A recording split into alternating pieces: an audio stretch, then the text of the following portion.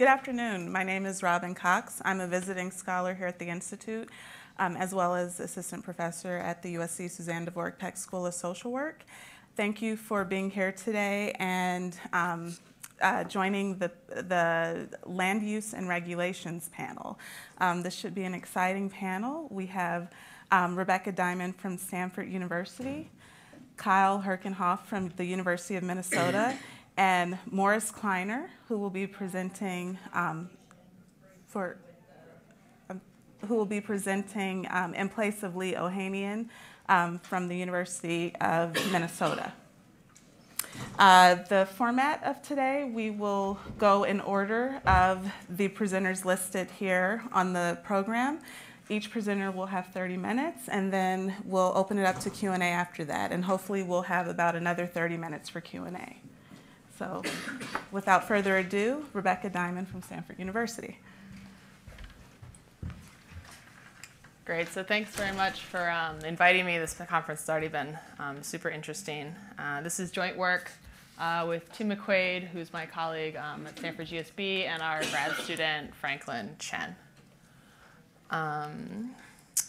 So just to motivate a little bit, this is going to be a paper studying the consequences of rent control. And I think the question of what does rent control really do is becoming increasingly relevant in the US. It's already a very prevalent policy in Europe.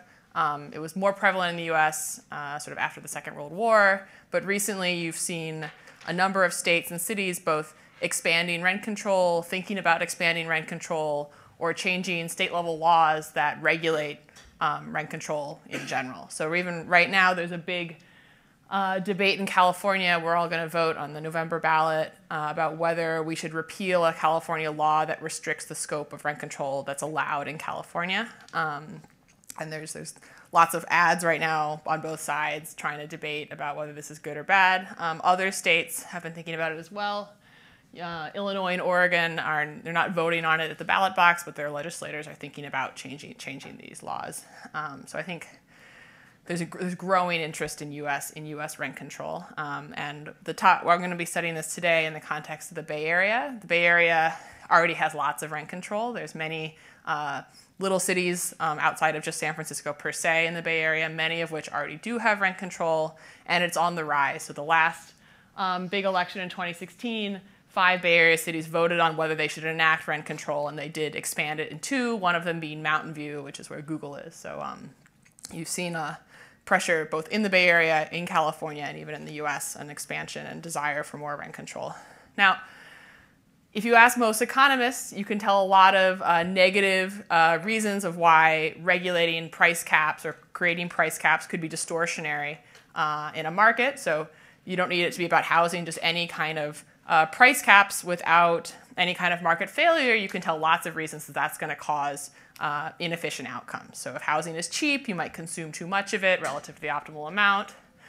Rent control often creates a lock-in effect where once you get access to a rent control apartment, you don't really want to give it up because it's either hard to find another one or the amount of rent savings you accrue depends on you not leaving and moving to a new rent-controlled apartment. So that's going to make people stay potentially in the wrong apartments. Even if their family is growing and they want more bedrooms, they wouldn't really move to that bigger house because they want to keep their cheap rent.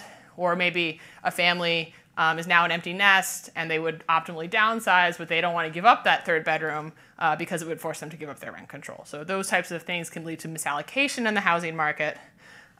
David Otter also has work looking at rent control showing substantial negative neighborhood spillover, so beyond the direct effect on the tenants and the landlords of the rent-controlled apartment itself. His study in the repeal of rent control in Cambridge, Massachusetts, found that even the nearby housing had substantial negative spillovers from just by being located next door to rent-controlled housing. So you can tell a number of negative, bad consequences of rent control. But if you talk to affordable housing advocates who they aren't usually economists, so they're not usually framing these types of arguments in the same language that we would use. But the general argument that I think has some weight is that they talk about these tenants greatly value being able to stay in their neighborhood. So if they've been in their neighborhood a long time, they've invested in either a social network, their job is nearby, their kids are in those schools, they've sort of attached to that community, and it's very costly and painful from a utility perspective to suddenly have their rents go up a lot, and there's not an easy way for them to shield themselves from that risk that their neighborhood now becomes desirable from some higher income group's perspective and they want to move in and drive up their rents. And there's no real insurance market. You can go out there and say, I want to insure myself against rent risk to ensure that if I can afford to live in this neighborhood now and I don't lose my job, I can afford it to go forward. So rent control actually can provide some type of sort of social insurance against getting priced out of your neighborhood. And indeed, it's exactly the households that have these reasons that moving would be very costly from a utility perspective, the ones that are at the most risk, right? They can't really self-insure by moving across town to a cheaper area if they've already invested in that local community and have strong preferences to stay there. So I think there are some scopes for thinking about why aspects of rent control could be a socially desirable policy.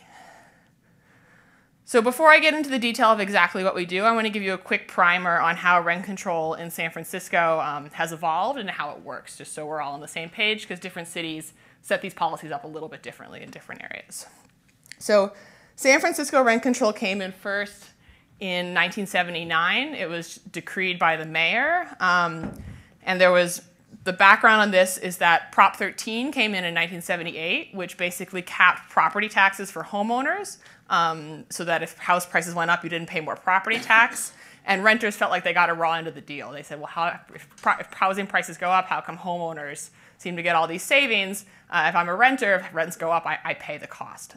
So I think that was some of the unrest from the renter's perspective, and that led to them decreeing a cap on nominal rent increases within a tenancy, but not between tenants. So if an apartment is rented out, I basically can't raise the rent on that tenant, but if that tenant moves out and then a new tenant comes in, I can charge whatever I want for that next tenant. So that's how San Francisco rent control works. That's called vacancy decontrol. When between tenants, when there's vacancy, the apartment is no longer controlled on the rent. Some cities have vacancy control, which is even between tenants, it can't go up. So we're looking at a context of vacancy decontrol. Now, a big exemption of this law when it came in 1979 was that it only covered housing stocks that had at least 5 apartments or more, so large multifamily housing. And again, they were talking about that this type of the housing market, also maybe these landlords have market power or something, and we want to regulate the rents of these large landlords, where the smaller landlords were more mom and pop, and maybe we didn't need to regulate them. Whether that's true, I don't know, but that was sort of if you read the newspaper, that's what the arguments were discussing. And this exemption was a big exemption. So if you've ever been to San Francisco, small multifamily housing is everywhere. So these sort of 2 to 4 unit buildings I'll show you a map, are pervasive across the whole city and made up about 44% of the rental housing stock at the time. So this law basically rent controlled all currently standing large multifamily structures. It exempted new construction because they didn't want to discourage new development. So basically, if your building already existed and you had 5 apartments or more, you're now rent controlled. This smaller stuff was not, and any new stuff was also not rent controlled. Now over time, these small multifamily apartments where you actually could charge market rent became arguably increasingly owned by bigger businesses because this is where you can make your money. And then this led to a new vote in 1994 where San Francisco voted on repealing this exemption for small multifamily housing. And it barely passed. And basically what that meant is that starting at the beginning of 1995, now small multifamily housing built prior to 1980 is now rent controlled. But it left unrent controlled all of the small multi-housing built in the 80s and early 90s that already existed, already had tenants in it. So unlike the initial law change, which sort of rent controlled all standing housing, this exemption left standing very similar type of housing, this newer construction but already built housing that won't face this law change, which is going to be useful for analysis.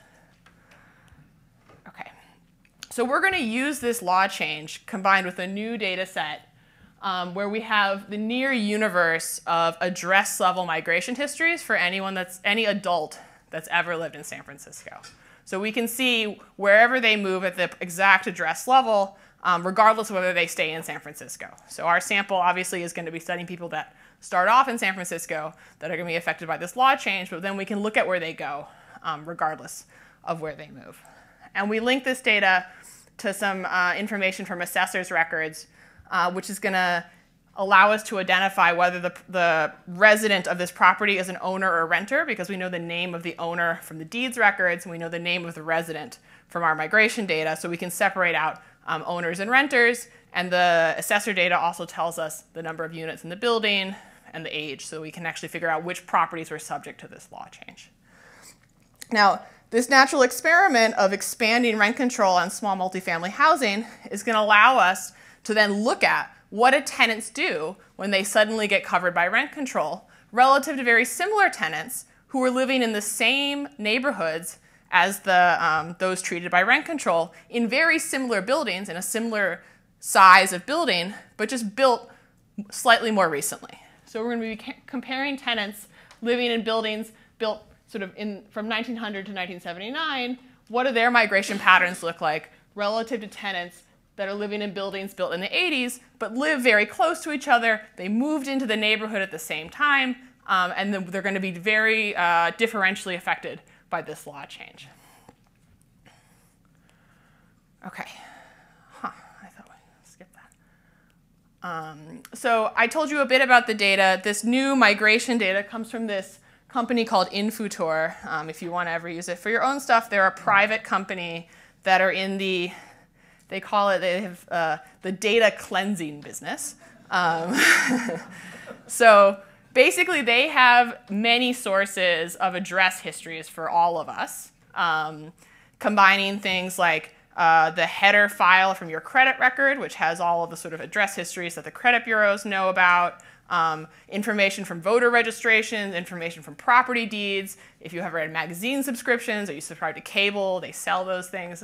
So this company basically buys all this data from all these different sources, the USPS change of address, and puts them all together so that it has this sort of unified database of your name and all of your previous addresses and when you moved between them and your month and year of birth. So that's going to allow us to look at migration in a very detailed way, which in basically any other data set you wouldn't really be able to do. Even if you had the restricted use census data, they'll never give you addresses, and we actually need the exact address of where you live to figure out treatment. Just knowing which census block you live in is not enough information to figure out which exact building you're in to figure out were you exposed to this treatment or not. So it's pretty cool data you could look at a number of things in. And then we link this to property records and some information from the San Francisco Assessors and Planning Office to sort of learn more about these buildings and what happens to them over time. We've also done some work to figure out the race of the individuals to try to look at differential effects by minority status.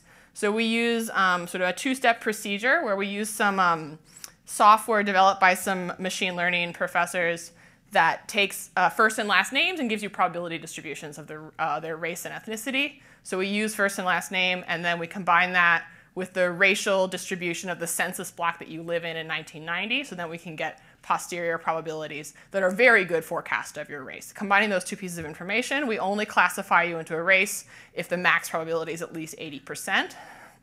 And for most people, conditional on being above 80%, the average probability of the max race is like 95. So this is very, very accurate. Census block is very, very small piece of geography, so it's pretty tight in terms of those racial mixes are often very close to 100% of one given race, so that the geography is informative, and then on top of that, we can use your name.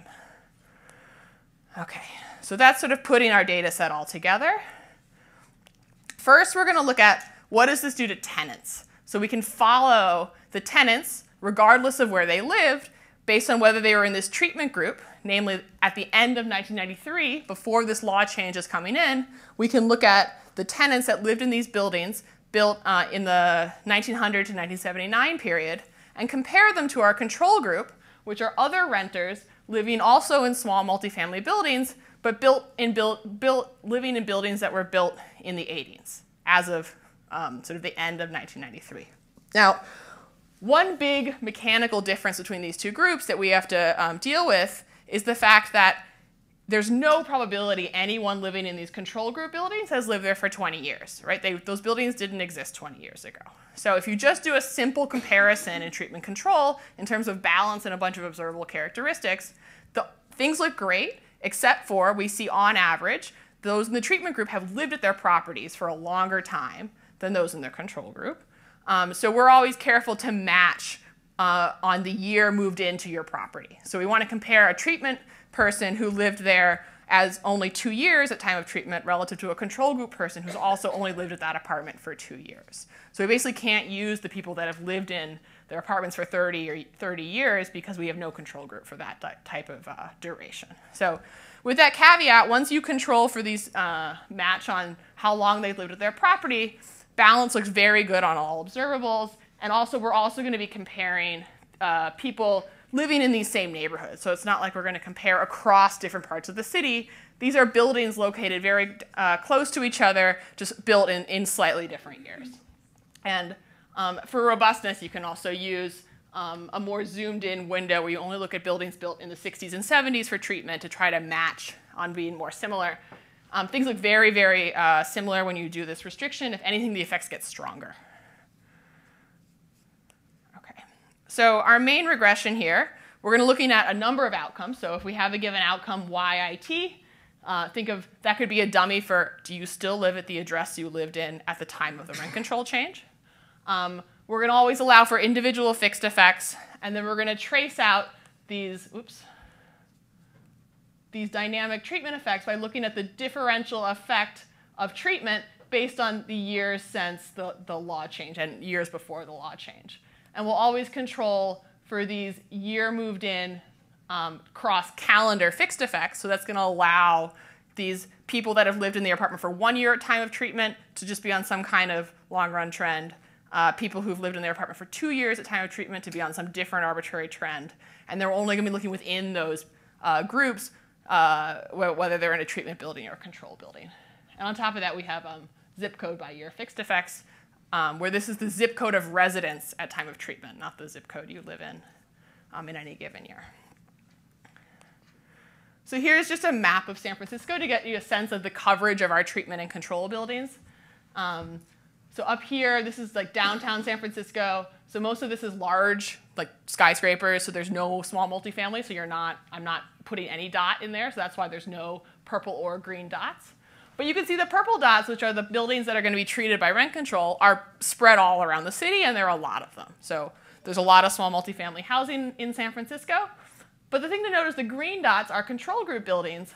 While they are disproportionately in some neighborhoods, like up here in Richmond, they are scattered across the whole city. So we can do a lot of we can compare treatment and control within these local neighborhoods pretty well. The control group has pretty good coverage around the city. And out here, this is all like single family housing. So that's why that's not subject to any of this law change, so we're not studying it.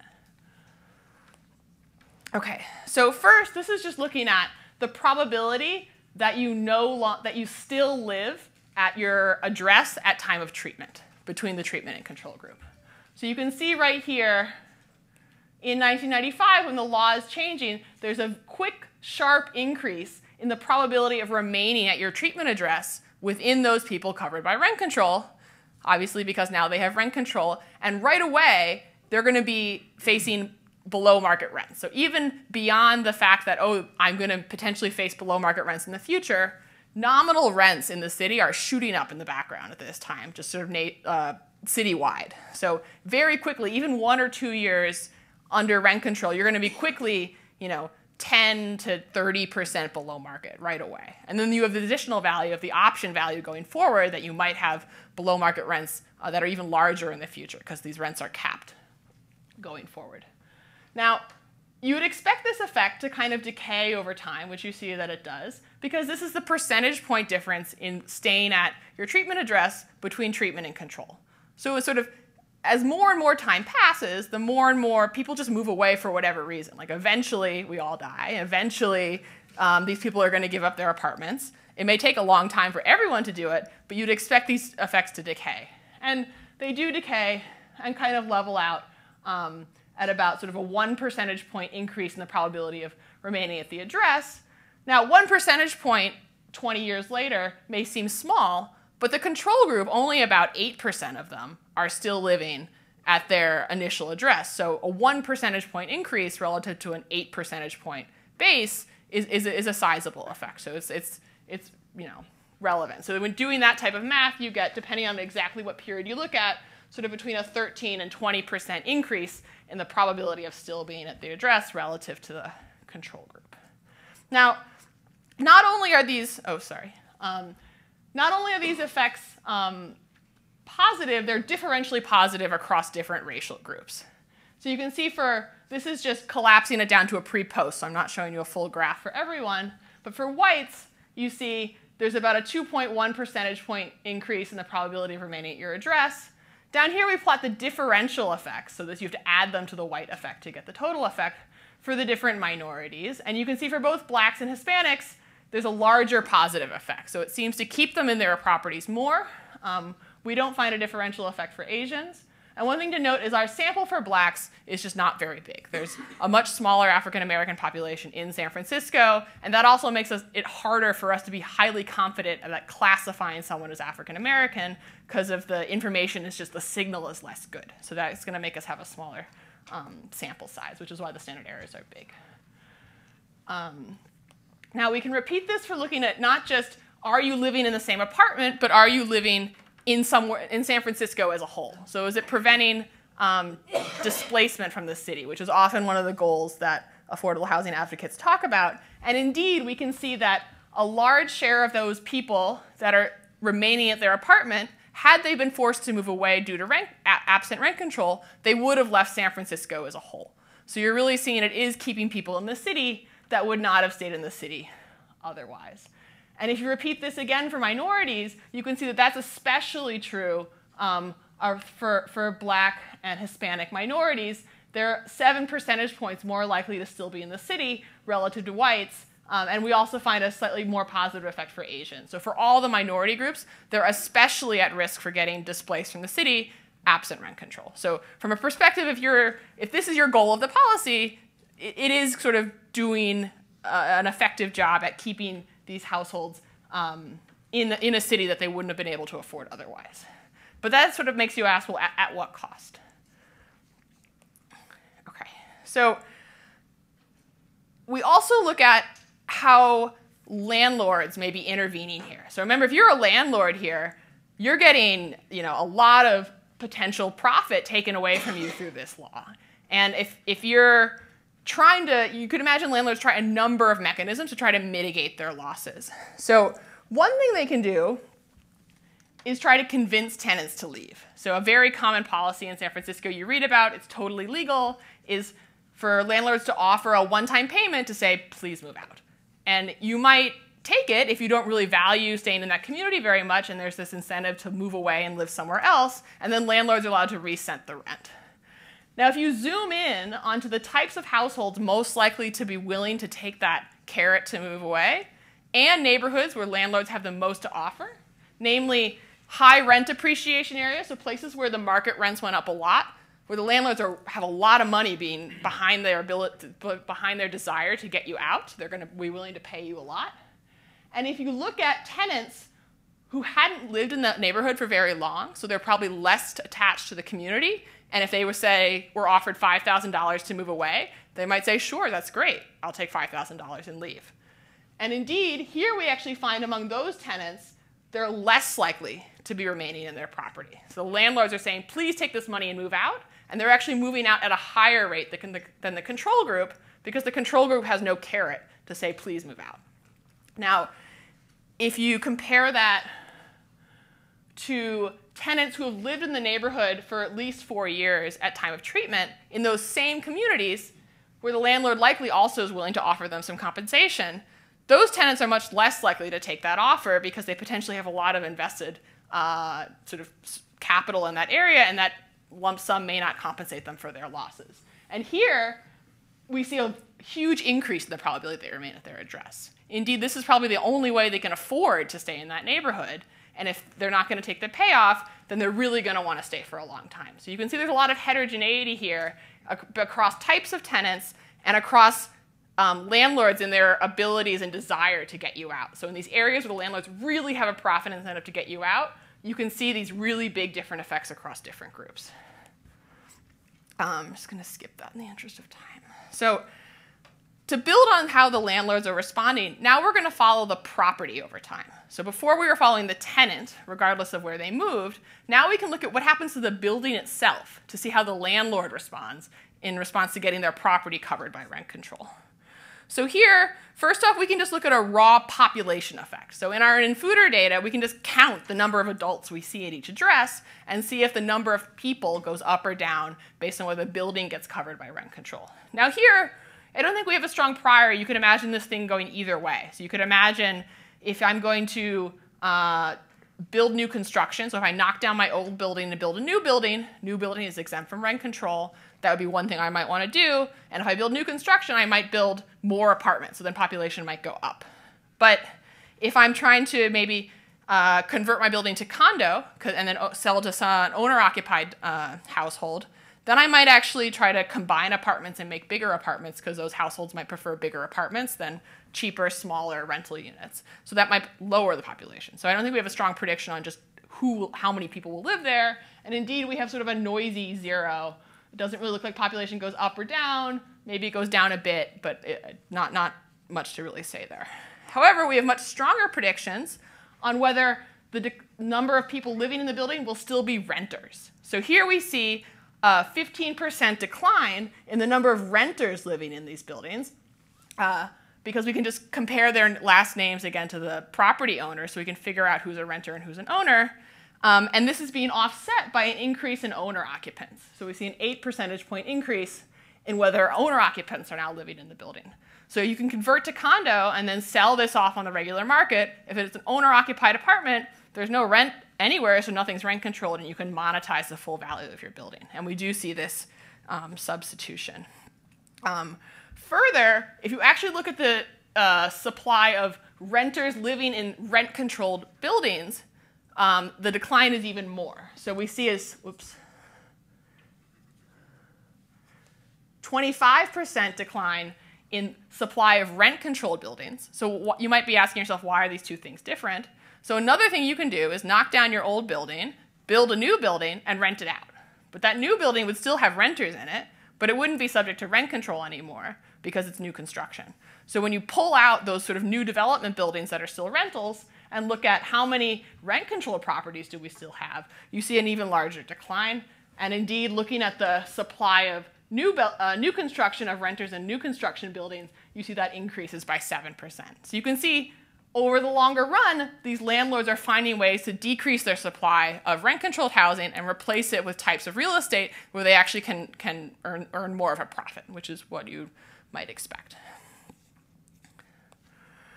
And if you look directly at data on condo conversions, you also see it here. So you can see this sort of flat and then very sharp linear increase in converting to condo. One reason that's so perfectly linear is that condo conversions are highly regulated in San Francisco and capped and essentially lotteried off to people who want to convert to condo, and there's a big application process to even be eligible for that lottery. And then they put a moratorium on condo conversions, which you can see right here. So likely, if this had not been regulated, this would have an even steeper effect. You also can look directly at the renovation permit data.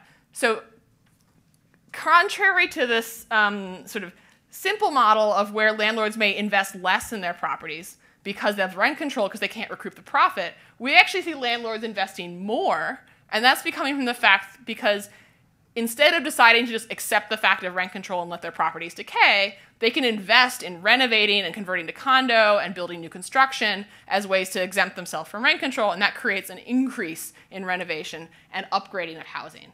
And now, because the types of housing which are exempt from rent control, both owner-occupied and new rental construction, both of those types of housing are going to cater to a much higher income type of clientele who's able to afford to put down a down payment to be an owner-occupant or pay for new construction, more luxury type rentals. So this effect likely fueled gentrification of the city by changing the housing supply to cater more to high-income tastes. So we can look at that, albeit somewhat indirectly, We don't actually have household income to actually see if higher income people are moving into these treated properties, but we can proxy pretty well for these household income by looking at the census tracts they used to live in. So we can compare the treated properties, look at the tenants in those properties, and look at the tenants in the controlled properties, and then look at the census tract characteristics of where they came from. So if you're a higher income household, you're more likely to have used to have lived in a high income neighborhood. So that's going to allow us to proxy for this difference in income between these two groups. And indeed, we see the average treated property under rent control in 2015 has tenants that are about 2.8% higher income as measured by the per capita income of where they used to live 10 years earlier. Now that may seem small, but if you remember, only 15% of the properties were really renovated and redeveloped. And if you think that these higher income tenants are actually living in the subset of properties that went through this renovation, then you can sort of blow up that 2.8%, and that would suggest that the renovation incentivized properties due to rent control actually brought in about 18% higher income residents to those properties. So it really does look like it increases the high income population in these neighborhoods. Okay, so just to sort of put it all together, I'm almost out of time.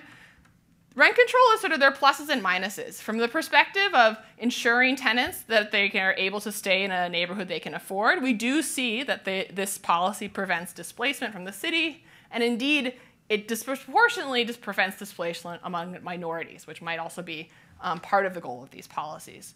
But it does this in a way that has a large amount of costs, right? It creates this incentive for landlords to distort their housing supply to characteristics that really undermine the goals of what rent control potentially is trying to do.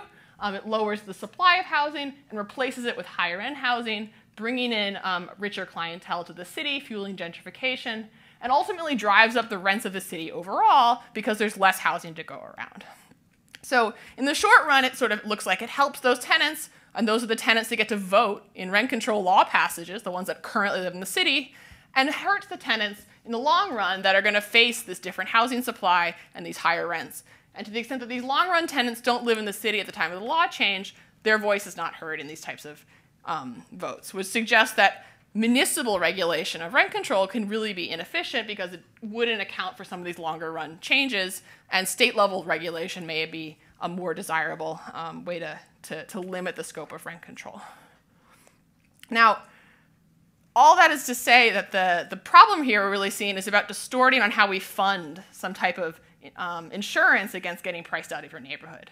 It's not that it's necessarily per se bad to provide insurance against this risk of no longer being able to afford a neighborhood you've invested in. It just may not be the most efficient way to fund it, where landlords have many alternative options and they can substitute to those things. So potentially an alternative way to do it would be some type of more government-regulated social insurance program. In theory, you could imagine tying some kind of tax credit payment to neighborhood-level rents. HUD is already collecting this data for FMRs for vouchers, so it's not like we don't know neighborhood-level rents. And that could allow for some potentially more desirable properties. It wouldn't tie tenants exactly to a property they live in, but obviously to work out all these details is much more of a future research question. Thanks. Thank you. Awesome. Next up is Kyle Herkenhoff.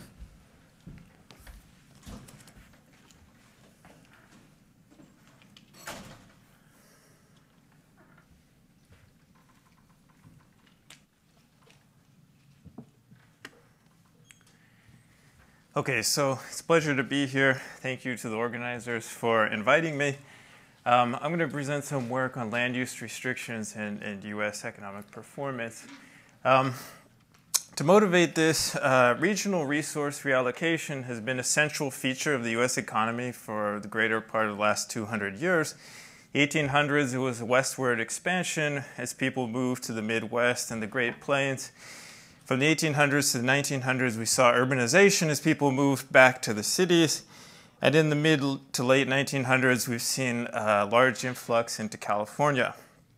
In 1900, California's share of the U.S. population stood at around 2%. It was similar in size to Kansas, but smaller than Alabama, Iowa, and Kentucky. By 1990, California's population share was close to 12%. Relative to constant employment share, so there's just been general population growth, relative to constant 1950 population shares, California has gained by 2010 an additional 15 million individuals, Texas 9 million, Arizona 5. And on the decliners, the big decliners were New York, Pennsylvania, much of the Rust Belt, Illinois, Ohio, and Michigan. The way we're going to view these reallocations is our regional evolutions in productive opportunities. We're going to view the population moves as people moving from less productive regions to more productive regions, from less desirable locations to more desirable locations. And recently, these regional population evolutions have slowed down. So the number of papers that have documented that interstate migration rates are almost at half of what they were in the past. And I'm going to show you some case studies, but in particular, California's population share stopped growing in 1990 despite enormous productivity growth in California. So there's going to be 3 case studies that we're going to highlight throughout the talk. The blue line is the employment share for California. As you notice, it was climbing up until about the 1990s, and then tabletops despite enormous productivity growth in California. New York, like much of the Rust Belt, actually is steadily declining over this time period, and Texas is doing the opposite, steadily growing over this time period. Now, the timing of this tabletop and what's going on here in California is going to be the focus of this paper. I'm going to show you a few more summary graphs. One thing that's striking and that we're going to highlight as we go through the paper is the decline of the Rust Belt. So here we've got almost 1 out of every 3 workers. So this is an employment share. 1 out of every 3 workers was in the Rust Belt in the 1950s. By 2014, that number dropped to about 20%. And then we've seen for California an enormous increase, almost a doubling in the fraction of employment shares, and as well for Texas. At the same time that the regional reallocation has declined, we've seen a number of other coincident events. So we've seen a decline in U.S. economic performance. John Halterwinger and co-authors have documented that in great detail, a decline in business dynamism, etc. We've seen an increase in house prices and house price dispersion. So between 1940 and 1970 in the census, California's house price premium was about 30% over the rest of the U.S. By 1990, the premium was about 260%. We've also seen large declines in state income convergence. So Peter Ganong and Shoag have shown this in a paper. I should also cite Lisa's work there too. So there's persistent income premia in states with large house price premia. So what I'm going to show you next is analysis that ties these 3 events together. I'm going to draw on joint work with Leo Hanian, who's at UCLA and a consultant here at the Federal Reserve Bank of Minneapolis, as well as Ed Prescott, who's at ASU and a consultant here at the Federal Reserve. So what we're going to look at is how these 3 trends are tied together through tighter land use restrictions. We're going to analyze how these land use regulations have affected U.S. macroeconomic performance, as well as these regional reallocation trends between these regions. All right, so what motivated this paper is actually an anecdote. So this is these are all the companies, Microsoft, Amazon, Google, etc., that were financed through a Sand Hill Road VC. So Sand Hill Road is in Palo Alto. Very successful in financing some of these major companies that most people here know and probably take advantage of their services. But on that same road, they share space with ranches. So due to zoning restrictions, actually, in the area, we actually have enormous acreage that's devoted to ranching. It reflects both zoning restrictions and the opportunity cost of the land. Some of this is zoned actually as commercial land, but there's no buildings on it.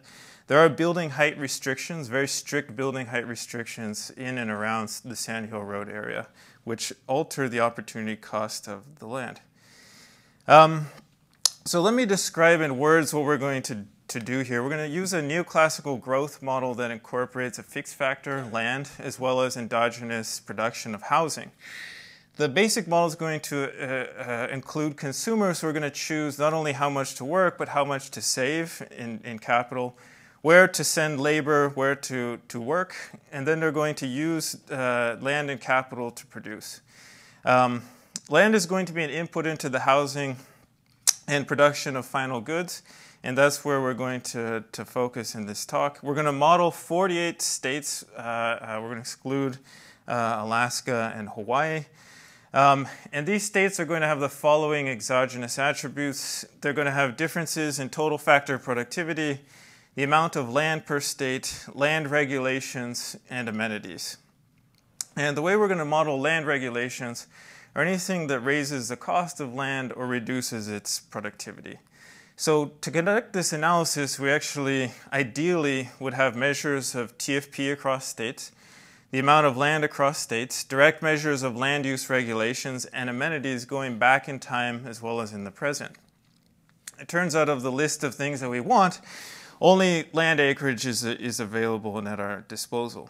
What actually prevents us from measuring the TFP is actually we don't have good measures, we don't have any measures of capital stocks across the US states. It's actually surprising to me, and I don't exactly understand why that is.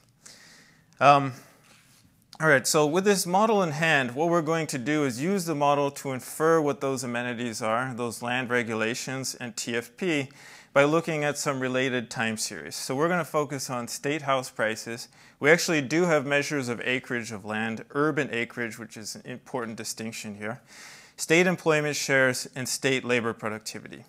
So our analysis is going to involve exogenously changing our inferred land regulations and looking at how GDP, TFP, and the location, labor productivity and location of workers change. We're going to look at a land deregulation policy that would move the contiguous U.S. states somewhat closer to Texas levels of zoning. So Texas has some of the most lax zoning laws in the U.S. We'll look at moving a bit closer to Texas, something like a quarter of the way towards Texas. What we'd see is that U.S. GDP per annum would increase by about $130 billion. If you add that up over the last decade, it would be about $1.3 trillion. And it would generate substantial population reallocation, with California and the Mid-Atlantic, which is actually a bit surprising, but I'll explain why that is when I get there, and New York growing substantially, and the Rust Belt in the South continuing to decline. So for simplicity, we're going to assume that there's a representative household that chooses where to locate family members. That's what's going to make this analysis tractable. Their decision takes into account the TFP, amenity, and land use regulations of each state when they choose where to locate their family members. At the margin, households are going to be indifferent between reallocating family members across regions. For simplicity here, we're going to assume that there's no moving costs, that labor and capital are completely mobile, and that markets are competitive. Let me show you the sequence problem. So households are going to choose how much capital to put into the business sector, how much to put into housing, where to locate their workers, where J is an index of states, how much land to rent in housing, how much land to devote to output of the final good, and how much to rent in each region, as well as how much to save going forward.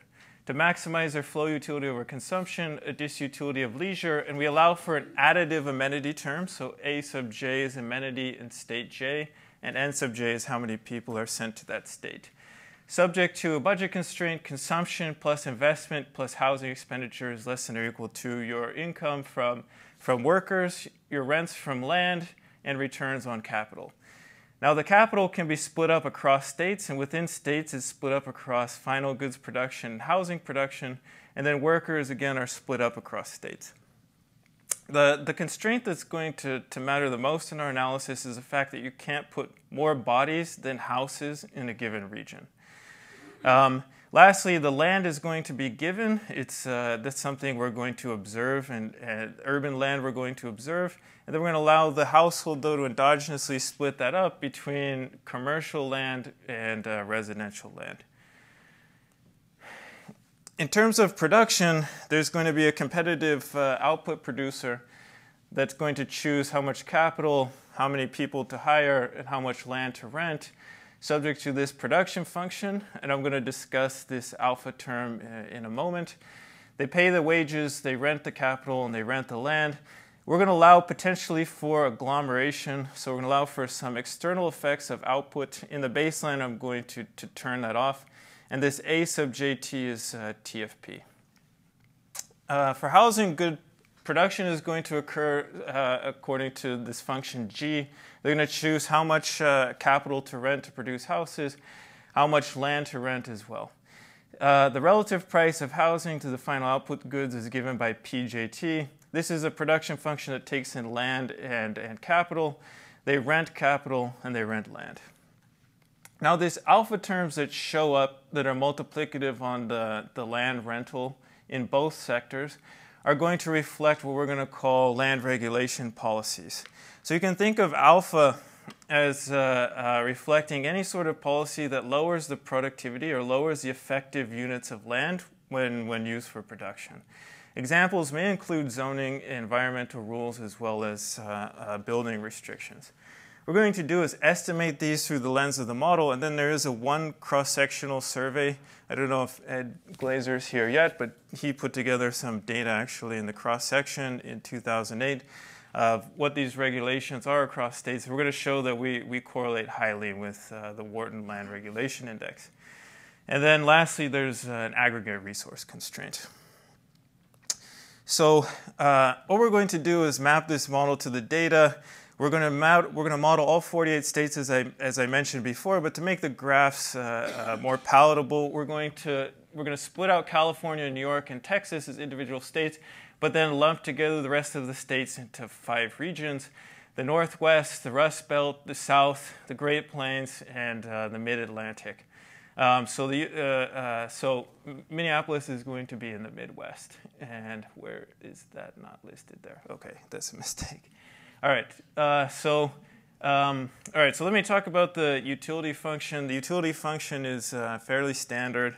We're going to have separability between consumption and leisure. We're going to have a Frisch elasticity of gamma, as well as these additively separable amenities. So production is going to be Cobb-Douglas. We're going to take the cost share of land and housing from some work by Jonathan and Morris Davis at 38%, and then we're going to use Berthold's estimate of land in production of 5%. What we're going to do here is an analysis of steady states, and in future work we plan to look at transition paths. So how are we going to compute the amenities, the TFP terms, and land regulations? What we're going to do is infer them through the lens of our model from employment shares for amenities. We're going to infer it from labor productivity for TFP. An important point to make here is actually we had to build deflators for the states going back that are consistent over time. And Turner and co-authors have actually used family budget sets. They've dug through some historical BLS family budget sets. We're going to project that using regional CPIs for the periods in which they overlap to construct a consistent set of deflators. So we put that online in case other people are interested in using that. The land regulations we're going to infer using house prices. And we're going to assume that the business sector and housing sector have the same regulations for now. In future work, we're actually in the process of buying CoreLogic tax rule data for commercial properties, which would allow us to directly observe alpha Y over time. So the housing sector regulations and business sector regulations are assumed to be the same. To infer those, we also had to do a bit of data work. We have single-family house prices from the historic census. We had to actually combine, that series got discontinued with the ACS for the most recent year. And then the urban acreage also in more recent years was imputed and not consistent over time. So we had to use the census urban land module to build a consistent time series there. Again, all of this is on our website if anyone's interested in using these time series. All right, so let me talk about identification briefly. So you can almost solve this model in closed form. The land regulation parameter is given by this complex expression here. Let me just walk you through a simple example of how the identification is working. So for a given number of acres, which is xj that we observe, a given number of people, and again there's going to be this amenity decision of locations, for a given housing capital stock kh, and a given output in that region yj, so fix all of these parameters, x, k, n, and y. We take these share parameters from the studies that I mentioned before. If we see house prices go up, so if we see this increase, what we'd infer is that there's tighter land use regulations. So I think this is fairly intuitive, makes sense how we're identifying these land restrictions. What we do is a pulse check. I'm going to show you the time series next. So these are our estimates. These are our parameter values. We infer these in 2014 as well as for all of the steady state, the census years that we have, 1950 through 2000. We're able to back out parameters that allow us to exactly match labor productivity, employment, house prices, and land per capita in each of the states. I'm just showing you California, New York, and Texas here. And again, all of the inferred productivity parameters, the model output, we've also put online for each of the years and each of the variables. So this is what comes out of the model over time. What you would notice here is that Texas, this dark black line, is actually looks like and should be, if we've done this properly, the least regulated state. So this land regulation parameter alpha, when it's larger, it means the land is less regulated, more productive. In California, what we see is that each unit of land is something like 20 percentage points less productive. So this red is California and the black is Texas. What we're going to do in the counterfactuals that I'm going to describe later, we're going to move a bit closer to Texas. So in general, one other thing to take away from this graph is that the regulatory constraints look like they're actually tightening over time. So as alpha goes down, it's implying that the land is becoming less productive over time. So as a pulse check of our estimation, in 2008, I believe, we have the Wharton Land Regulation Index. What we're going to do is compare our regulatory parameters in 2014 to the cross-section of the Wharton Land Regulation Indices. And what we see is that our model inferred indices are very close in that cross-section to the Wharton Land Regulation Index. We see a correlation of the ranking of relative regulations of about 80% between the two indices. And we also see, if we use other measures of business regulations, a relatively high correlation. We do the same for amenities. We compare that to David L. Bowie's measures, which are some of the few that we have over time. We also show that our aggregate TFP growth, which we haven't targeted, but we can construct from our state-level TFP growth, matches well the Fernald series. All right, so let me tell you about the regulatory experiments we're going to run here. So we think what we picked up here are proportional to land regulations in the states. So what we're going to do is take those alpha parameters, and we're going to conduct two experiments. The first is that we're going to roll back the land regulations in each state to some previous year. Let's say California tightened up by a certain percent. We're going to roll that back, let's say, to 2000 or 1980s levels of regulations in California. And then we're going to conduct a separate exercise, which is, let's say Texas is the least regulated state in our sample. If we move, let's say, a quarter of the way or halfway to Texas in some of the other states, what would happen to output and employment? So again, we're picking Texas because it has some of the weakest zoning laws. And the counterfactual alpha prime that we're going to consider is yours, and then moving halfway to the Texas levels of regulatory constraints. So to show you this graphically, the first set of experiments I'm going to conduct is we're here in 2014, and we roll back the regulations to the year 2000. I'm also going to conduct experiments where I roll that back to the 1980s. And then finally, we're going to conduct these experiments where we move closer to Texas levels of regulations, either in the year 2000 or in 2014. I could just So we've done, actually in the paper, we have looking even further back in time, but just time constraint. Yeah, we're going to find relatively large results, and then, yes, you get even bigger results if you move further back in time. Okay, so let me tell you about what happens if we deregulate California and New York alone to their 1980 and 2000 levels of regulation. We see if we move back to their 2000 levels of regulation, we see an increase in the share of employment in California of about 5% and in New York of about 5%.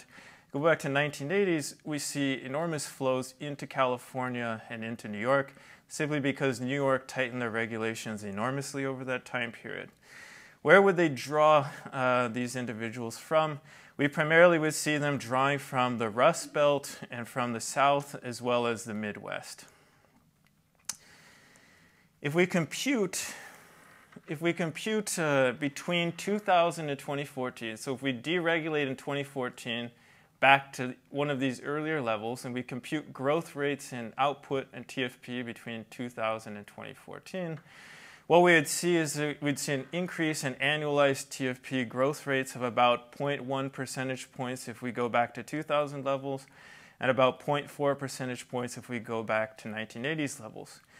TFP growth rate's about 0.5% per annum below its historic trend, so it's about 2% per annum instead of 2.5%. So this gets us quite close to being back on trend. We see similar values for output. We would see relatively large responses in output if we even just deregulated California and New York to 1980s levels. Now what I'm going to do is show you when we deregulate all states back to the 1980s and 2000s. So here, what we're going to see is actually an increase. If we go back to 2000s levels of regulations, a large influx into the Northeast and the Mid-Atlantic. The reason this occurs is that the Northeast and Mid-Atlantic, we infer relatively high amenity value of living there. It's got the right combination of productivity and amenities that would draw in individuals from both the Rust Belt and South. California and New York would gain as well. And then if we go back to the 1980s, we see relatively similar behavior, except we see much larger increase in the Northeast and Mid-Atlantic, again, coming out of the Rust Belt and the South, as well as the Midwest. All right.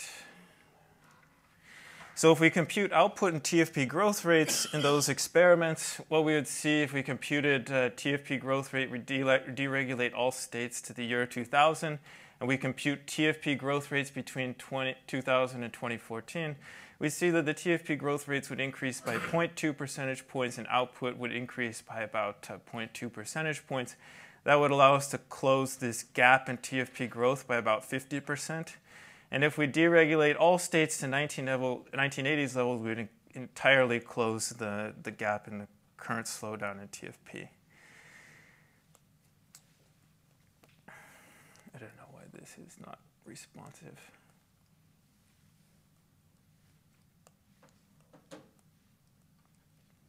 The battery may have just died. All right, I wonder if I click. All right, there we go. All right, so this is a time series. If we show the TFP, the aggregate TFP in the U.S. economy, if under these counterfactuals of deregulating to the year 2000 and 1980s levels, this is what the log solo residual looks like. It's growing at about 2.5% per annum. The slowdown that everybody is talking about is this black line. TFP growth slows down by about 0.5 percentage point per annum in the most recent 15 years. If we deregulate all states to the year 2000, what we see is TFP growth rates would increase by about half of what would take us back to trend. If we deregulate all states back to the 1980s levels, TFP growth rate would increase, basically bring us back to trend growth in the solo residual. Could somebody click the slide for me? All right, so if we deregulate all states halfway to Texas levels of regulation, so this is moving, let's say, partially towards zoning-free laws, moving partially towards not having zoning laws, although there's other components of Texas land use regulations that are not just zoning. What we would see is a large increase in both employment shares in California and the Pacific Northeast. Texas would actually lose, as they have in all of the other prior graphs that I've shown you. If we deregulate a quarter of the way to Texas, this is what we would see. If we deregulate halfway to Texas, we'd see enormous inflows into California and the Pacific Northeast. These inflows could be associated with severe reductions in amenities in those regions. And in the paper, we go through and we link the amenities to population shares, and we show that actually there are still substantial gains from these deregulations to California residents and the representative household as a whole. Could somebody click it again? I don't know what's going on here. Okay, so if we compute the TFP growth rate and annual output growth rates under these deregulations toward Texas, under deregulating towards Texas levels of regulations, what we'd see if we go a quarter of the way towards Texas, this would close the gap in our TFP growth rate almost entirely. If we deregulate halfway to Texas levels, we'd actually overshoot. TFP growth rate would be higher than what trend TFP growth rate would have suggested. Okay, next slide. So this is just a summary of a number of the aggregates that come out of the various experiments. I've shown you these experiments from columns 4 to 9. If you're interested in discussing this more, I can spend more time on this after the talk. The ones that we were showing you in the introduction, where those numbers come from, are moving towards Texas levels of regulation. We'd see output increase by 6 percentage points if we deregulated a quarter of the way to Texas. We'd see output increase by 10 percentage points if we deregulated halfway to Texas. In each of these cases, we would see welfare gains. If we allow amenities to be a function of congestion and we model labor disutility in other ways, including a CS disutility of labor, which would reflect some form of congestion outside of amenities, we do continue to see positive consumption gains. That's in the paper and is not in the slides. Happy to chat about that after, though, if people are interested. Okay, so just to conclude, we've shown here that land use regulations have tightened over time. We've previously had cross-sectional measures of land use regulations. We collected a new data set. We looked through the lens of this neoclassical growth model, and we inferred a time series for land use regulations. We show they're highly correlated with the Wharton land use regulations in the year in which we actually have the 2 time series. And we've shown that these land use regulations are important for determining the allocation of workers across states. Small perturbations in these land use regulations actually result in large regional reallocations.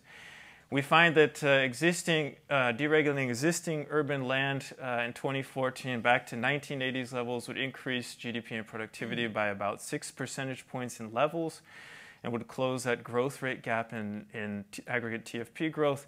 And we find similar results if we move back to 1980s levels. And the biggest winners, again, here are large inflows to the mid-Atlantic as well as California and New York. Thank you.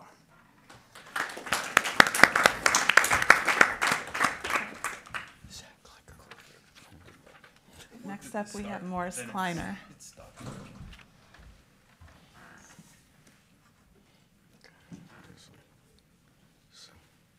this a clicker? Is this a clicker?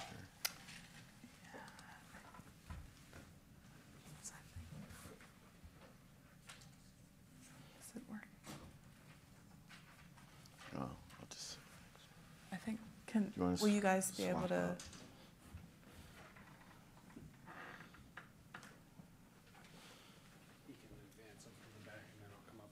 Okay, I'll just say. Well, thank you for the invitation to come here. I am serving as a pinch hitter. So given my role serving as a pinch hitter for Leo Olian from UCLA, I'm going to present sort of an overview of the topic of occupational licensing and state policies. And as part of that, I'm going to go through sort of the overview of the issue, and then present some work that I've done with Suyan Han, who's a PhD student, Evan Soltis, who's a PhD student at MIT, and Janet Johnson, who's a colleague at the University of Minnesota. So I'll sort of summarize these issues and then present some information on labor market churning, as well as some of the welfare effects of occupational regulation. But before that, since I spend most of my time at the University of Minnesota, next, want to give you some occupational licensing 101, which is basically a definition of what an occupational license is. So it's really a credential awarded by a government agency that constitutes a legal authority to do a job. And this is just some of the basic definitions. But next, it is really a government regulation that requires practitioners to obtain a license in order to work, and that's legally required to work for pay. So workers usually obtain a license by satisfying, thank you, satisfying minimum human capital requirements such as education and exams.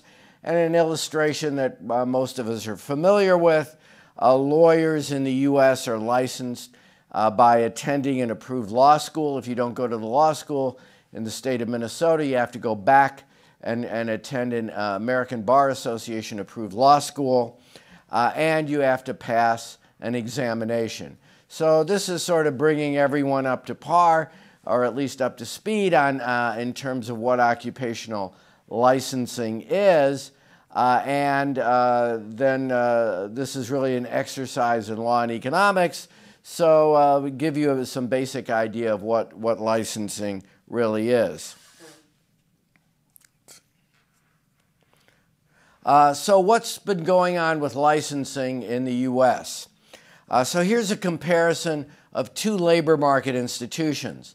The top line is what's been going on with unionization. In the 1950s, unionization was about a third or more of the U.S. workforce.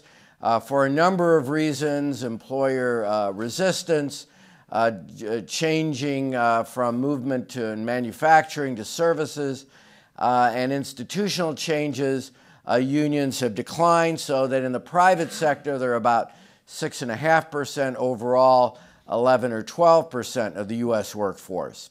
In contrast, occupational licensing has grown very steadily. In the 1950s, about 4.5% of the U.S. workforce required permission from government in order to work. And that has steadily increased so that now, depending on the survey you use, in 2006, a survey by Gallup put the number close to 29%.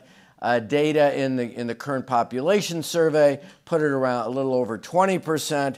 Survey of income and program participation puts the number closer to 20%. So somewhere between 20 to 30% of the U.S. population, or the workforce, requires permission from government in order to work for pay. And that is an institution that's grown from about 5% to somewhere between 20 and 30% of the U.S. workforce. And part of that, a number of reasons for that, movement from manufacturing to services where licensing is prevalent. Also the ability to try to get set up work rules in the licensed occupations or in the labor market or in these service industries where licensing is much more prevalent. So all this has led to a significant increase in licensing and a decline in another labor market institution. So this includes about 800 occupations that are licensed in at least one state. If you include workers who are registered or certified, and that is a right to title versus a right to work. Licensing gives workers a right to work, or and in the case of registration and certification, that is only a right to a title, the right to use that in terms of conveying that information to the population. And about 65 occupations are licensed in all states, and that is licensing coverage, and that's sort of the traditional ones, such as doctors, lawyers, dentists, to a number of other occupations that have more recently become licensed in healthcare, for example, occupational therapists, physical therapists, and a number of other occupations to include occupations such as electricians. So this is a growing and a very pervasive form of government regulation. Now, why is it important, or why should economists be concerned if you include individuals who are in unions and add all the individuals who are covered by the minimum wage? That puts the number around 14 to 15%, and that is dramatically less, when you add them together, dramatically less than about the 20 to 30% that are licensed by states. So that when you include, this is a very important labor market institution, very pervasive, and it can have some very significant economic effects, which I'll sort of show you in the time remaining. So this has also been an issue that's grown in terms of popularity. Around 2000, there were very few articles written on the topic, either in the academic literature or in the popular press. Beginning in about 2010, for a number of reasons, including the previous administration's interest in the topic. A lot of times we like to think that our work influences what's happening, but it's often events. And Michelle Obama happened to have bumped into an individual who was moving from Fort Bragg in North Carolina to Fort Ord in California. The trailing spouse could not find a job as a teacher. This family had to go on food stamps. She thought that was terrible. The Department of Treasury and Defense looked into it. There were a number of white papers that came out as a result of this. And as a result, it moved from sort of a back burner academic issue and back burner public policy issue to one that has seen significant growth both in the academic literature as well as in the popular literature. So the issue, largely perhaps because of events, but also perhaps because of the growth of the practice and sort of bumping into people who would be affected by this labor market institution. So what's the geography? Since this is a session on what's going on in different places, what's going on in terms of occupational licensing across states. And you'll notice that states like Nevada have about 31% of its workforce is licensed. Iowa has about a third of its workforce licensed. In contrast, South Carolina has about 12%. So there's huge variation across states in the percentage of the workforce that's licensed. Part of that, a large part of that, is due to the industry composition. In Nevada, it's due to gaming. Gaming is heavily regulated in Nevada. In Iowa, that is heavily dominated by the insurance industry, and insurance is heavily regulated. South Carolina tends to be manufacturing. A very high percentage of the workers are in manufacturing in South Carolina, and a very small percentage of its workers are licensed. By the way, and as an aside, if you look at, and a recent survey came out in Europe, the variation in licensing tends to be very similar. In Denmark, around 12 to 13% of its workforce is licensed, and in Germany, well over a third of its workforce is licensed. So when you look at the European Union, the variance tends to be very similar to the variance among U.S. states.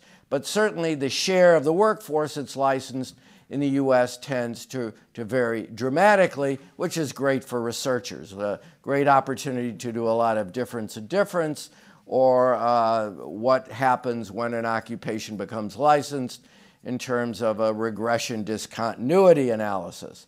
So this allows for some very interesting and hopefully important research in terms of what are the economic effects, both in terms of why states choose to license occupations and its economic effects. So what occupations are licensed? There's huge variation. Personal care, so wig specialists, hair braiders, body piercers, athletic trainers, and that's an area of significant growth. Dog handlers, land surveyors and florists, handymen, locksmiths, and perhaps it may be good to license locksmiths, individuals who perhaps may have been involved in burglary. You may not want them to be a locksmith. Other than that, perhaps it's not a bad idea. You see professional wrestlers, including the famous Hulkster. Hulk Hogan is a licensed member of a licensed occupation, which include boxers, tour guides, and many other occupations. So this includes the over 800 occupations that are licensed in at least one state, with huge variation in some states choosing to license occupations, others choosing to let other forms of regulation influence how those people work. So there's also the case of Monique Chauvin, written up in the Wall Street Journal. She's a florist, and in fact, in the state of Louisiana, florists are licensed. The argument that was made by florists was that it was important in terms of potential insect infestation.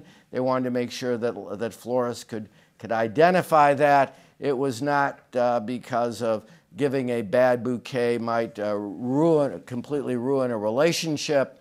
And there have been examples of florists making bouquets in Louisiana and in the adjoining state of Texas, and the expert panels were not able to determine whether they were made by the licensed Louisiana florists versus the unlicensed Texas florists. So there's huge variation and all sorts of arguable rationale, health and safety being the one that is most often used for why occupations might become licensed or regulated. So what's sort of the rationale, or what are options or policy alternatives to occupational licensing? Can you use other forms or market forms of regulation to determine that if consumers get a high quality service, since licensing tends to be the case in, or most occupations are in fact not licensed. What happens there? There's market competition and private litigation. Certainly one can think of that being the dominant way to determine if a particular service or good meets the market test and a high quality service or product is offered. There's deceptive trade practices, the legal system, and other targeted consumer protections can in fact service workers and consumers. There are inspections. Restaurants are inspected, but it is very rare to find cooks or wait staff that are licensed, yet the restaurants themselves are heavily regulated. The same thing is true, for example, in the production of airplanes. Very few engineers who work for Boeing are licensed, but in fact, the output, the airplanes, are very heavily regulated, both by the customer as well as the FAA, Federal Aviation Administration, looking very closely at the final product. There's bonding or insurance. If you hire a tree trimmer or a plumber, oftentimes they are bonded and insured, and that provides consumers with some protection. Individuals are registered by the state, or by, you can use private sector methods such as, for example, Angie's List. That's another way to see if a particular service provider is doing a good job. Certification, which is a right to title, which gives someone, for example, if you are a mortgage broker, oftentimes those individuals are certified but not licensed. And finally, the least, or arguably the most restrictive form of regulation is licensing. And that is, in this case, a right to work. So if you don't have, or a right to practice, if you don't have a license, you can't provide the service. If you do, you go to jail, or you're fined, very heavily fined, if you don't get permission from government in order to provide this service. So what's sort of the rationale? The courts, this is an area of law and economics. Former Supreme Court Justice Samuel Jackson said it's important for the state to have an interest in shielding the public against the untrustworthy, the incompetent, or the irresponsible. So it is part of what government does to provide a minimum level of quality for a particular service.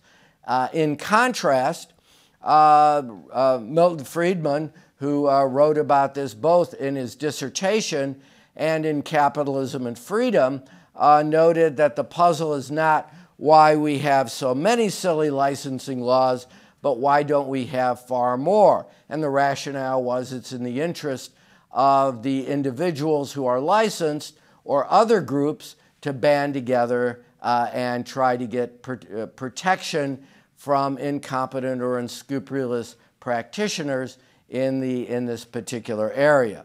And he says the reason you don't want licensing is that the great argument for the market is its tolerance of diversity, from high quality to low quality services. The idea of what Friedman called the Cadillac effect. One can have a very high level of entrance. You can only buy a Cadillac, or you can't buy anything at all. The result is a lot of high quality products in the marketplace, but many people will have to go without because of access or their inability to pay for the high-priced product. And he applied that to labor markets as well. So what's been the impact of licensing? And this is an issue both of what's called attainment versus coverage. And there have been a number of new databases which measure whether individuals attain or get a license. Coverage is if a particular occupation has a law in that state. So, for example, engineers are universally covered, but about a quarter of all engineers actually attain a license. The same thing is true with accountants. There are laws across all 50 states, but less than half of all accountants actually get a license or a CPA. If you attain a license, the labor market or the wage effects tend to be fairly substantial. Some work I did with Alan Kruger noted that the effects are about 15%. Some more recent work using some other data sets found the effects somewhere between 10 to 15%, depending on the database used, the controls, omitted variables, and a number of other econometric issues, but somewhere between 10 to 15% wage premium as a result of occupational licensing. Is it due to rents? Is it due to other factors? That's for perhaps future research to look at. But it has very small effects on income inequality. That unlike unionization, which reduces variance in income, licensing really doesn't seem to do much. And if anything, it raises disparity. The thought experiment would be someone who works as a waiter having to pay more to go to the dentist because there are so few dentists. So in that sense, there's really the reverse Robin Hood effect, lower income individuals having to pay more for higher quality services because the restrictions are fairly significant.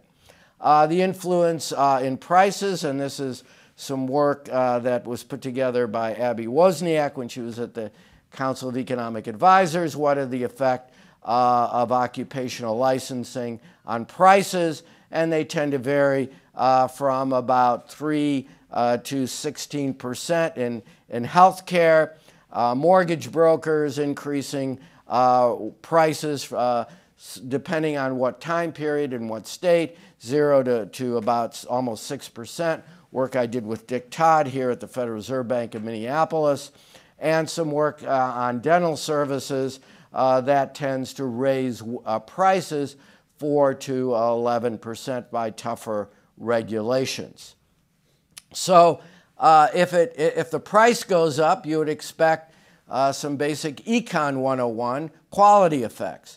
Now, there have been some studies that suggest, one done in the 19th century on midwifery and its effect on maternal mortality, suggested that it did reduce it.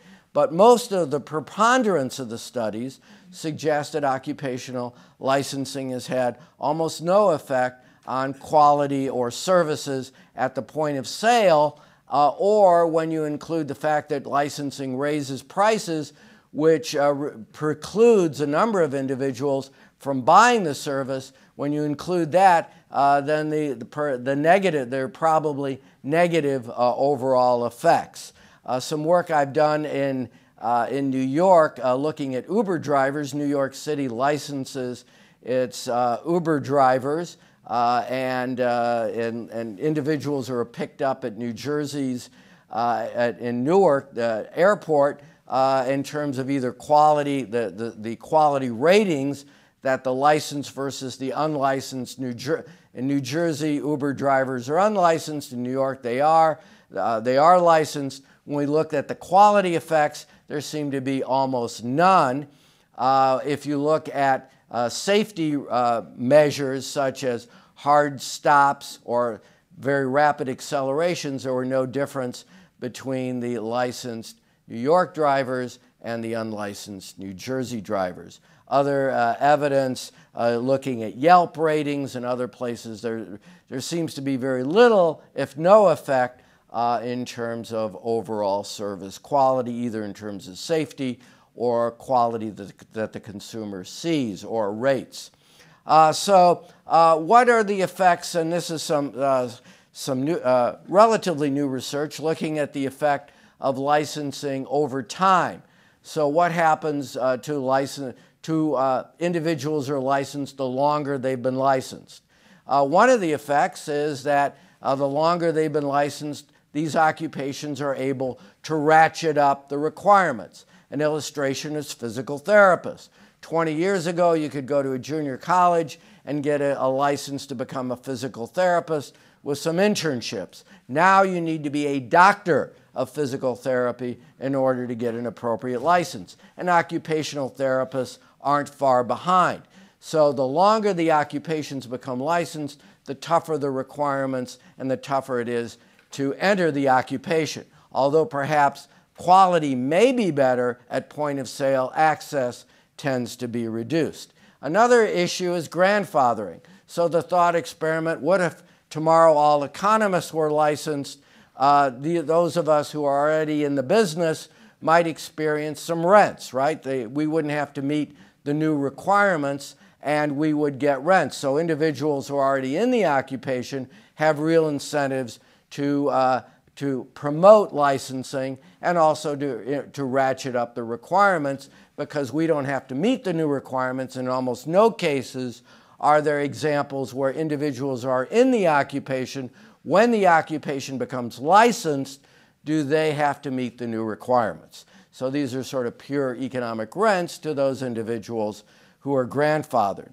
What happens is licensing, these are a number of different occupations, and when they've been licensed, occupations such as physicians started to be licensed going back to the 1850s, lawyers the same thing, but there are a lot of nouveau riche occupations such as physical therapists and occupational therapists who have more recently become licensed, and you can sort of do some difference in difference analysis in terms of what's happened.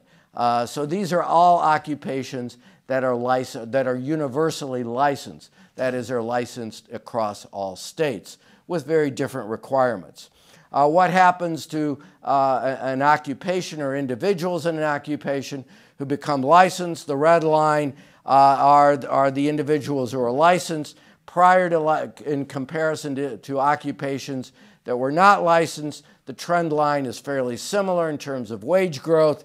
After a bit of a dip, individuals work more hours, at least that's what we find, is that individuals who are licensed, their trend or their growth in earnings tend to go up much more rapidly than individuals who are not licensed. So this is a way to increase wages for those who are fortunate enough to become regulated. Also, in terms of churning, what happens to people who are in licensed occupations? So we show the probability of switching into an occupation and the probability of leaving an occupation if you're licensed. It's normalized at 0 in terms of on both the vertical and the horizontal axis, and you'll notice that the probability of switching into an occupation, the only case that is similar to other occupation is cosmetologists.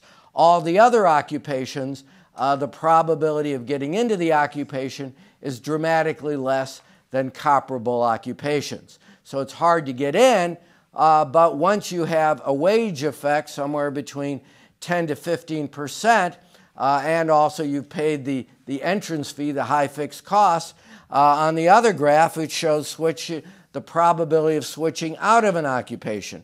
And there the probabilities, except for barbers, which is sort of a dying occupation, that very few, that it is dramatically less than those individuals who are not licensed.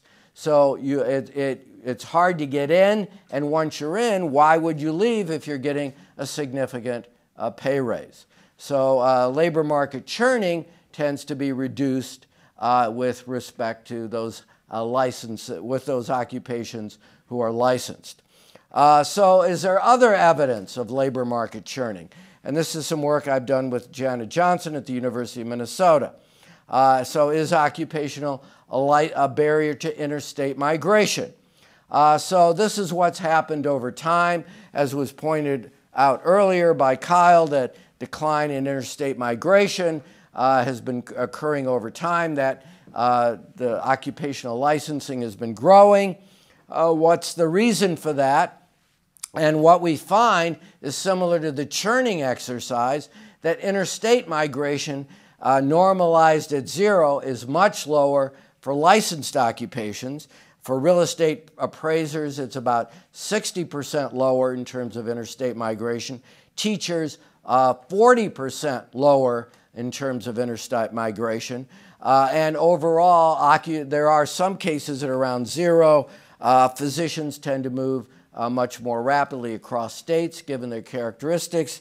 And what we find is that we'd like to have a data set, given migration's fairly rare. In many cases, it's state by state or board discretion.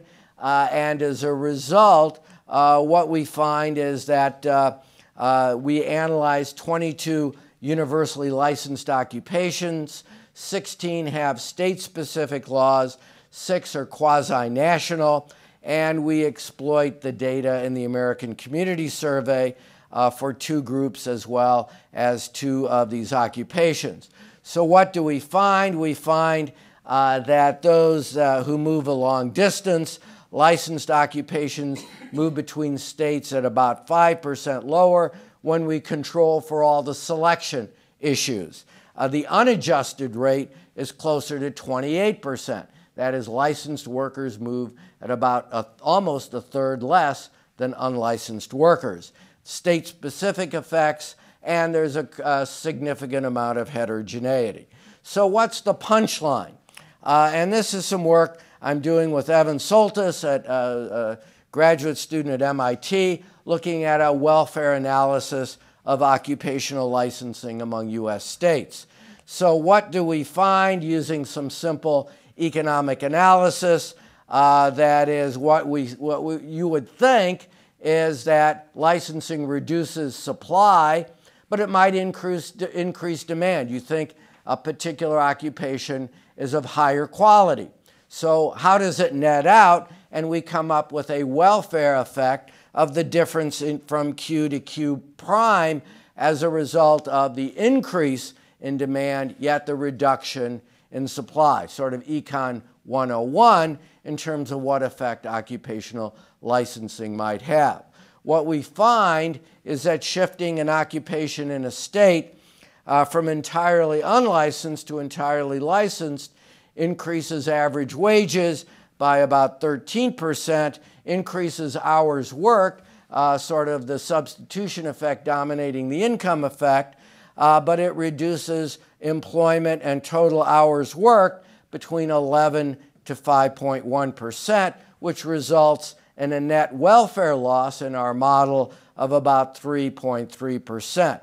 There are also large costs to individuals. You have to go to about 1.7 years additional schooling relative to other people with similar education. When you put that in a present value context, those individuals have to make up about 18% of lifetime labor income that's required in terms of occupation-specific human capital, and there's little evidence of consumers' willingness to pay. So those are some of the overall effects, and I look forward to taking your questions.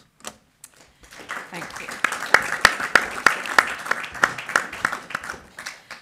Thank you. All of the presentations were very interesting, and I think given the time and the fact that we're on a tight time schedule to get to dinner, I will just open the floor up to questions from the audience. Hi. Two quick questions on licensing and one on the rent control study. I'm always curious when I hear about licensing. When I think of the less highly educated licensed professions, if you live in a certain neighborhood, you always know where you can go to get your hair braided or to get some fresh tamales from people who don't have licenses to provide those services. So I'm curious in the data how we account for the existence of an informal market and how much that might change data on prices and availability and things like that.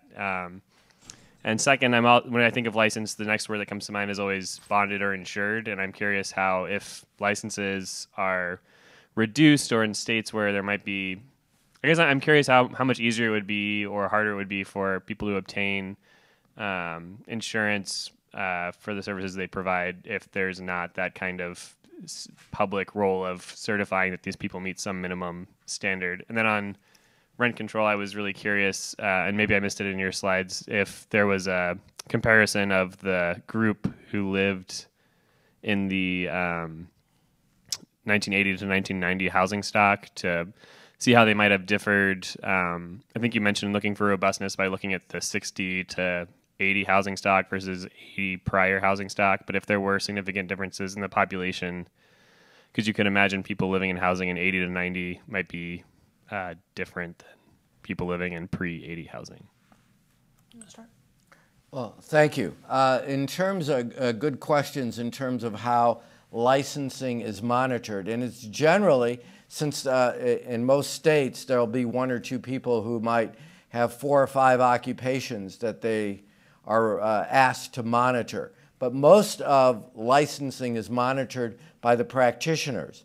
So if a cosmetologist knows someone else is unlicensed, they're likely to report them, and there are a number of highly visible examples of licensed practitioners turning in unlicensed competitors. And this was the case in hair braiding. There are a number of other low-income occupations where the licensed workers turn in the unlicensed workers to the highway patrol or local police, and they're arrested. In terms of insurance or bonding, this is one way. This is another way to require certain occupations to post a bond. So if someone is providing an unsafe or providing an unscrupulous or incompetent service, you can sue them against their insurance or their bonds. So this might be a lesser form of regulation than saying no one can provide this service, which a license does, unless you meet these age, education, testing, and all these requirements, which dramatically increase the specific skills that are required to provide these services. So on the rent control question, you're right, I didn't get a chance to talk about it, but in the paper, we look at balance on a number of covariates. And the main big one you have to worry about is this, what I talked about, which is this differences in how long you've lived at the property, because newer construction is just, you can't live there for a long time. And once you adjust for that, things look very balanced on age and like what neighborhoods you used to live in. And we're also matching on neighborhood. So it looks pretty good in that regard, in terms of pre-trends and things like that. But yeah, we were worried about that too. I had a question for Kyle Herkenhoff. It's a very involved, complicated workflow that you outlined, but then in some places, some of the concepts still seem kind of abstract to me. And so you had described identifying what is the effect of regulations as for a given land supply, for a given TFP, the difference in housing prices is regulations, and you sort of left it there. But I started wondering, are some other things in these regional or state economies being conflated into that? This would be like an omitted variable issue. For example, are there systems capacity issues in these states like California or New York? And systems capacity itself is kind of an abstraction. But have you tried to address this, looking for those omitted variables? And then a second question, at the end of this modeling, is there a validation step that you would think about for a future study, trying to validate, were there actually specific regulatory actions that took place in some of these states? So thank you for the question. The short answer is yes. So we've taken into account congestion and amenities, a whole bunch of things you would think would be first order, omitted variables. We don't see those in the data, but we'll let the theory inform it. It's not perfect, but it's the best we have to get land use regulations over time. What we're doing going forward is we're actually buying the tax roll data for all commercial properties in the U.S. And part of when they assess the commercial properties, they write down the local land regulations. They actually write down the zoning requirements and building height restrictions. And we're using that to build an index of commercial regulation over time, and we're going to use that actually as a direct input into the model as opposed to inferring it indirectly. But this is something we really want to nail. I'm just wondering if you can comment on licensing related to formerly incarcerated individuals. Do you think it's being used punitively? Have you seen any other research or data related to that topic? Yeah, thank you for the question, and that's an area that we're working on. A colleague at Harvard, Peter Blair, are looking at the effects of individuals who've committed misdemeanors or felonies on their ability to get a license. And the issue is, in most states, if you've committed a felony, you're precluded from ever getting a license. Now, the example I gave was, you may not want someone who's committed burglary to be a locksmith, right? So that might be an illustration. But in most other cases, individuals who may have committed a felony or any other violation many years ago and 20, 30 years later are applying for a license and they can't get one. And this even goes down to misdemeanors. And there's huge variations across states and across occupations in their ability to get a license. And this, we think, might have an impact on recidivism of individuals who may have been incarcerated. So, great presentation. Enjoy them all. My question for each. Rebecca, you said at some point you have these individuals who live in this neighborhood for many years, say 10 years. And your story was it might be costly if you live for a long time to move because you have invested, you have human capital. So I was wondering if you look at the differential effect on rent control for people with short tenure versus people with long tenure. I don't know if that may be an interesting story to validate yours. For Kyle, it just is related to the previous question. How do you exactly identify amenities versus regulation? Because they both have the same things and prices go up. One is fixed, the other is movable. And if that's the story, it could be that amenities, the taste for amenities changes. Like in California, people become really rich. They really value those cows, and so that would be kind of hard to disentangle. And finally, for Morris, I like your last graph and trying to go at the welfare, but I assume, if demand increases, consumer surplus increase. If supply shifts down, consumer surplus goes down. And so, but which one? You got a net loss, but how do you identify the net loss? Why is it the effect on demand is big on supply? What are the factors that lead you to that minus 3%? Right. Well, do you want? Yeah, sure, I can start. So thanks. We look at that in the paper. So we look at heterogeneity in these migration patterns by tenant duration, and we actually have a companion paper where we estimate a full dynamic discrete choice model to try actually to infer how much extra utility you gain the longer you're in a neighborhood, and we sort of find that in that setting that sort of on the margin of each additional year of living in a given place is a pretty small impact on sort of the total sort of perceived amenity value, but you could, if those differences were between someone who'd lived there 1 year and lived there 15 years, it can lead to huge differences in sort of how sort of locked in they are in inframarginal and being willing to move. And that shows up in their migration patterns. So we have time-varying amenities actually in the model. So we back out a time series. We compare that to Albui's direct survey measures, and we do quite well. But the way we identify is just from a standard intratemporal labor-leisure choice. We have consumption, labor, we have wages, and we have house prices. What that residual in that equation has to be is the amenity that allows us to match where people move. And then that's an input into the regulatory parameter, right? We take that into account when we're inferring the regulations, but that definitely varies over time.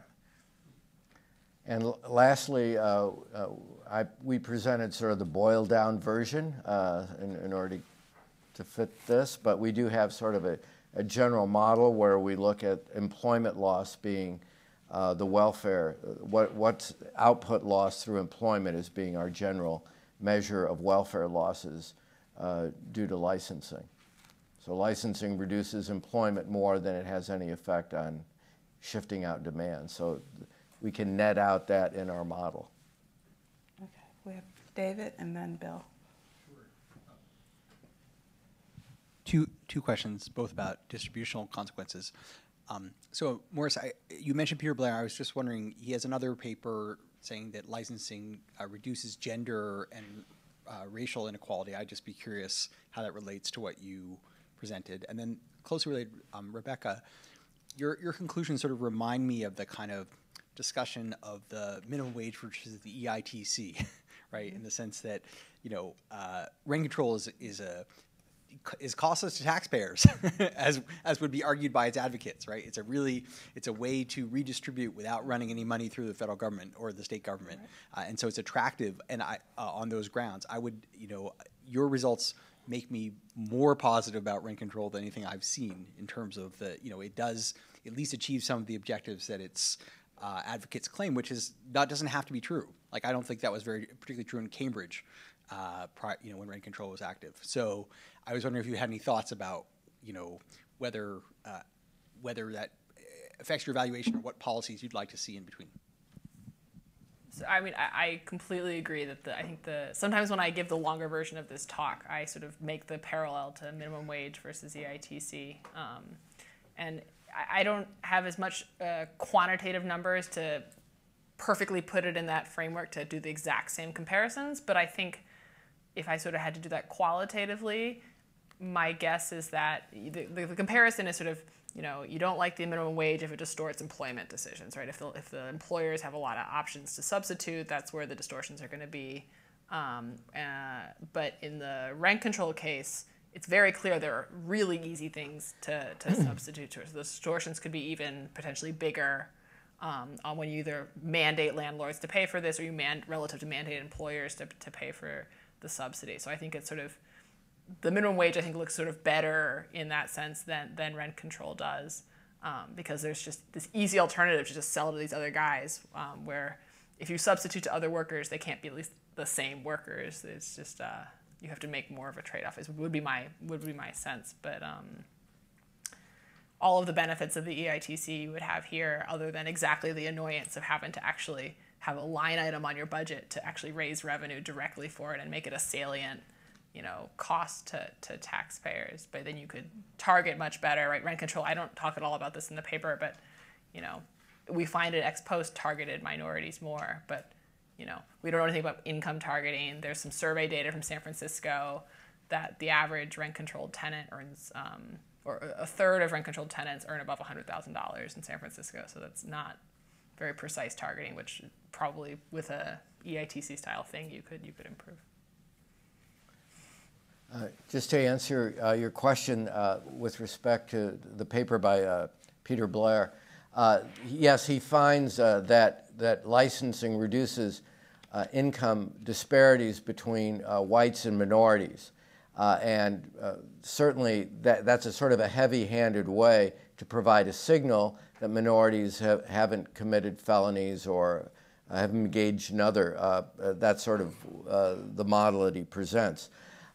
He has a sequel to that paper which shows some very significant and important negative employment effects of licensing. So you have to balance, as economists, on the social or the welfare effects, that yes, it reduces the variance in wages, but it comes at a very high price in reducing employment, and licensing eliminates the right to practice, where certification might be another way to provide information in the labor market without having these very strong disemployment effects. Okay, unfortunately, this will have to be the last question. And if you have any other questions, please speak to the presenters during dinner. So real quickly, Rebecca, if you could think through the real inefficiency, it strikes me the real inefficiency is that they try to target specific properties, which strikes me as inefficient. So when we did price controls for rent during World War II, the issue was the government was artificially increasing demand because we needed a lot of people in San Francisco for the war effort, just like we did in Washington. And so those owners of that land were going to get true rent. That is, all of a sudden they were getting more money than fair market return because we suddenly dumped a lot of people into the cities. The response was there are two ways of getting a market response. I can let you get above market rates of return and then let it get bid away. Or I just see the queues, which in the case of Washington was tons of people being overcrowded, and you can see entire sections of Washington, D.C. are World War II built apartment buildings because of the overcrowding, and people understood I can get a fair rate of return if I just build to meet that demand. That's a reason for rent control, just to keep people from getting above market rates of return. The other issue comes about from inequality. So if you look at Jackson Hole or Aspen or many of these mountainous retreats, workers who work in Aspen and Jackson Hole have to live hundreds of miles away because rich people have decided, again, rent, we want to have these views, we want to have this property, and they outbid people. So there it's, do we say rents can't go up faster than median incomes?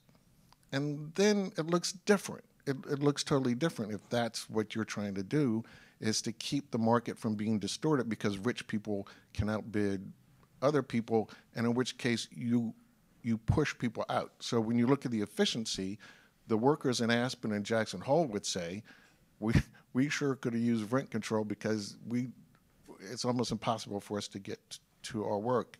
So I think the source of what's being controlled and whether it's uniform or not? And you hinted at this when you said, you may need state regulation as opposed to what seems to be highly inefficient, which is specific buildings, as opposed to a premise about whether rents go up with median income, in which case you'd have huge surplus for lots of workers because they actually get to participate because they can afford it.